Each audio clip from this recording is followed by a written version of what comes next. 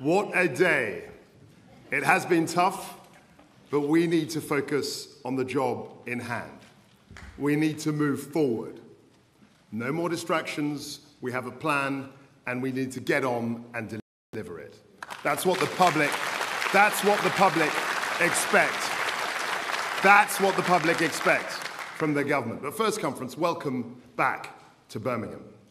But I can be frank, I know the plan put forward only 10 days ago has caused a little turbulence. I get it. We are listening and have listened. And now I want to focus on delivering the major parts of our growth package. Because with energy bills skyrocketing, a painful COVID aftermath, war on our continent, a 70-year high tax burden, slowing global growth rates, and glacially slow infrastructure delivery, we couldn't simply do nothing. We can't sit idly by.